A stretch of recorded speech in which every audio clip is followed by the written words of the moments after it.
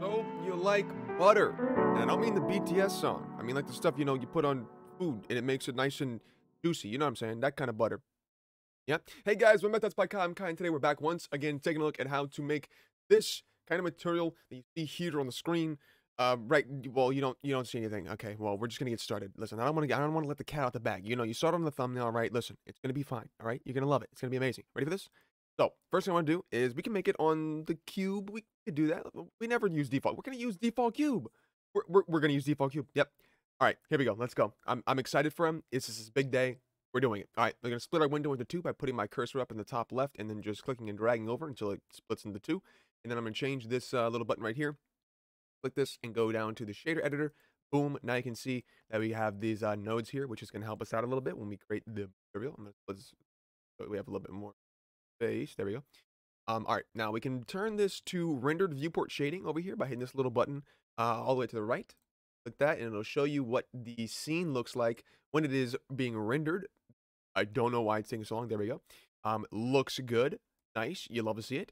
Now, the next thing we need to do is go ahead and hit Shift A, and we're going to search for a noise texture right there. Grab that. Now, what I want to do is, because I want to decide the colors instead of having it decide for us. So if we plug the color of the noise into the color of the principal BSDF, it's going to just make it random colors. So literally any color that it wants to make it. So instead of this happening, I want to go ahead and add in a color ramp node so we can decide the colors so it doesn't have to pick for us. So hit Shift A and search for a color ramp node. Boom. Put that right there in the middle. Bop, right there. It splits it and then it connects it in between. Now you can see that it's only black and white, and that's because these values that we have here is black and white. So if you go ahead and change these colors, like let's say a purple, like pink, like that, like hot pink, and we change this to like a blue, you can see we have like the hot pink and the blue in there. So move these sliders around, make it more blue or less blue, more pink or less pink. So now what we can do, I really want to go ahead and add in a constant instead of linear, so we can change the constant. So what this means is going to be hard edged, so it's like, not soft or whatever you want to call it. So you see when I pull this back now, it looks like that, which is cool, like a cow or something, like cow spots. If we put it back to white, black, it looks like a cow, right? Very, very cool stuff. So the colors that I want to do, I believe, is going to be like, I want to do something with orange. We haven't done something with a while, so do orange like that, and we're going to go ahead and do. Oh, this reminds me of something. Oh, we'll do orange and blue.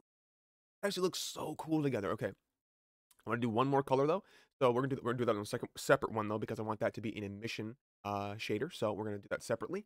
Let's go ahead and change around the values of the noise texture really quickly, so we can change the detail to make it look like it has a little bit more, scale.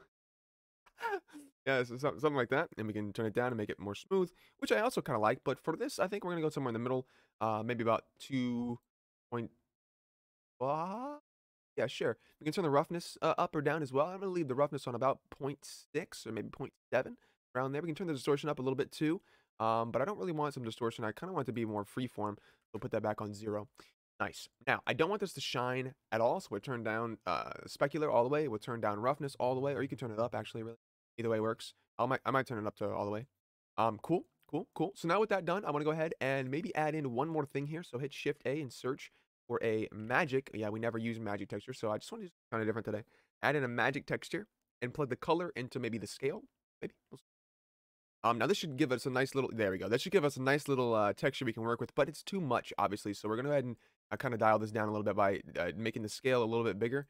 Turn the distortion up a little bit. Now I don't want to put it in the scale. Maybe one of these is gonna look different than I want. I don't want to have to mix it with something. Ooh, okay. Let's turn the distortion back down. Ooh, let's turn it to 0. Actually, no, not 0. Sorry, 1. Turn it to 1, and then we can turn the scale. I don't want it to be like, yeah, like that. There you go. That's what I wanted. Okay, I want it to be like slices. Like, that looks really cool. Much better than that. Okay, cool, cool, cool, cool, cool. Nice. With that done, I want to go ahead and now create the mission part of the material here. So let's go ahead and move these around, organize them up a little bit, or organize a little bit more uniform. You know what I mean? You guys ever have a school uniform you had to wear? I hated it. Terrible. So bad. Everyone looked exactly the same. All right. Like we belong in the Hunger Games. So let's go ahead and hit search. We're gonna go ahead and add in an emission shader. So put that right there. What we need to do with that is we can't just add this in. We have to actually mix it together. So I'm gonna put this underneath the principal BSDF shader. Move the material output back a little bit. Hit Shift A. Search for a mix shader. There we go. But no, not mix shader. Math shader, sorry. We're gonna search for math. That's my fault. Plug that in right there. I've thrown twice now. Mix. Make sure it says mix shader, not mix RGB. There we go. All right, we're gonna add in a mix shader. We're gonna put the emission in right there. There you go. And now what we need to do is, as you can see, it's gonna like make it halfway like this. So to fix that, we're gonna go ahead and just copy and paste these three that we have here. So hit Shift D, duplicate these down there, plug the color into the emission. Now you can see, do this, it's gonna look exactly the same, just bright. Like, there you go. See, this is just bright. So now if I make the entire world black, this, you can see it's glowing. I'm turning my overlays off as well. It's just glowing instead of looking like this. Okay, wait, there you go. Something like that. It's just glowing now. So now to fix this, to make it like look different, I'm gonna go ahead and change these values. So we're gonna change the orange to black. And we're gonna change the blue. Change the blue. We're gonna make it a different value first of all, and then we're gonna change it to bright yellow like that. Very, very cool. Def. Now with that done, I want to change the emission value. So we'll make it really bright by going ahead and changing it to 15. There you go. Now it looks really, really cool and really bright and glowy and nice and stuff. Now with the noise and the magic, I want to make this a different texture. So we'll go ahead and just grab both these by dragging a box over top of them and hitting delete and hitting Shift A and searching for a new thing, which I want to add back in the noise texture. We'll do it from scratch. So add it in the noise, and then we'll hit plug the color into the factor of the color ramp. Now, with that done, I want to go ahead and change these values a lot. I want these to be really distorted. We'll go ahead and make this look like this, and then we'll probably pull the detail up in the scale. We might pull the scale down to like 0.5-ish, like that, and then maybe we'll turn the roughness up a little bit. So it's like scratchy, which looks cool. Maybe the scale. I don't know. That looks so cool. Wait. Okay, we'll do that. We'll do that instead. Okay. I think I want to actually maybe undo all the roughness and detail from the first one. Oh, cool. I just really love these kind of animated materials recently. We're doing quite a lot of them. So this is going to be kind of like maybe mixing two materials together, using the mix shader to add to mix different materials together. Is I think what this is about. So go ahead and let's go ahead and add in the texture coordinate node. So hit Shift A and search for a texture coordinate. Oh, I got to type it better than that. Texture coordinate node. There we go. And we'll put that there. And then in between this and the noise texture, we'll add in a mapping. So hit Shift A and search for mapping. There we go. Put that right there. Plug the vector in. Plug the generated into the vector. I believe it's a generated, not the normal. Now when we go ahead and change, so basically what these do is these two nodes right here, they make it so we can move around this material, the yellow, without having to like scale it. Because we can move it like this, right? But like it's like scaling and getting like detailed and not detailed and whatnot and stuff. So, oh, that looks so cool. I want to do like a night sky or something with this. That's a really good way to do. That's really cool. Might do a tutorial on that very soon. Keep an eye out for that.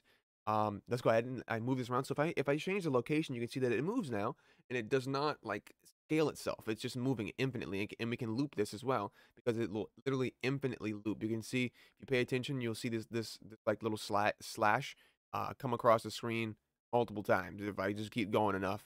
But you can see that's like it's so much easier to animate something this way than to have to do it a different way. The texture coordinate node and the mapping node are really handy when it comes to trying to animate materials in Blender. So let's go ahead and do that really quickly. Go ahead and just very subtly. So I'll go ahead and change my start frame to 0. Hover my cursor. We can also do rotation as well. Rotation looks really cool. We'll go ahead and maybe do a couple of them. So let's go ahead and hover my cursor over top of X, hit I, and maybe go to frame 50. And then we'll change it to like something really low, like 1, hit I. We'll go to like frame 10, and we'll hover my cursor over top of Y, hit I. And then on frame 60, we'll change it to 1, and hit I. You see where this is going? 20, change Z, hit hover your cursor over top, hit I. Go to frame 70, and then change it to 1, and then hit I. Now you can see we can do this over and over again, and then it'll get like this really cool looking effect. Obviously, it's, you know, we need to do the rest of them, or else it's gonna look like it just like starts zooming to the left and to the right and stuff like that. This is when we do the rotation and all these different things at the same time, so it all looks like it's moving simultaneously. So really quickly, I'm gonna go do that with the rotation as well. I and then 40. The one's not gonna be enough. That will do like 50. Go and then 10. Hover cursor 50. 50. And this is like super easy to do. It just takes a lot of time. You can also do this.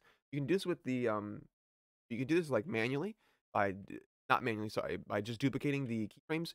But I like doing things manually, especially when it's like super simple and I'm just so let's go ahead and maybe do the I don't want to do the scale though. The scale's gonna mess it up. So we'll do like that and we'll just kind of look at it. You see how if you combine all these together, you can get some really cool things. But once it gets to the end, obviously it does all that fast stuff because it's staggered. But just if you keep animating them, you know, if you go back down when this gets to 1, like right here, you go 50 frames again and then go back down to 0, I, and for the next one, 0, I, the next one, 0, I. Now you can see into the rotation, but you can see that it goes back down now with the location, sorry, and it keeps moving. It does all the really jerky stuff because I need to keep animating. But as you can see, you get some really cool animated effects with materials like this. And the other one, they're completely animatable separately, so you can go ahead and duplicate these mapping nodes to the top up here and plug this into the vector, and then we can go ahead and literally do the same exact thing with the material that's underneath it, which is very cool. See here, this one is now animated as well. If we add some keyframes, so let's go real quickly and just the one underneath it, the yellow and blue, orange and blue, sorry. So we can just add in a keyframe really quickly and then move it like there. And you can see now when we play this, it'll just start moving. And there you go. Now both of the materials are moving separately, which is really cool and very fun to animate and very fun to work with. And it looks so cool. Like, what can I say? You know? What can I say? I hope you, ladies and gentlemen, enjoyed today's tutorial about how to like animate 2 different materials separately on the same object. But yeah, so I'll see you in the next one. But until then, bye bye.